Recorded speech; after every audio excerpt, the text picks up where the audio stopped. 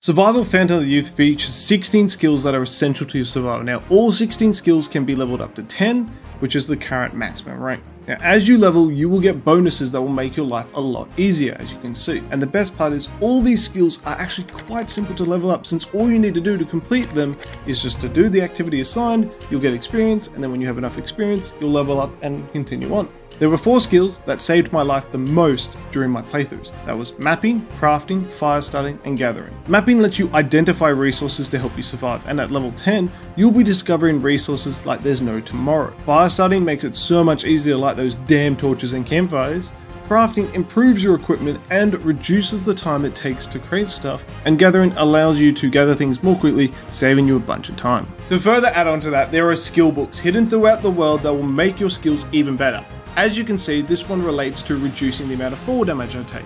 Now, I will be making a location guide to all the books currently available in the game. With that said, thank you for watching, and I'll see you in the next video.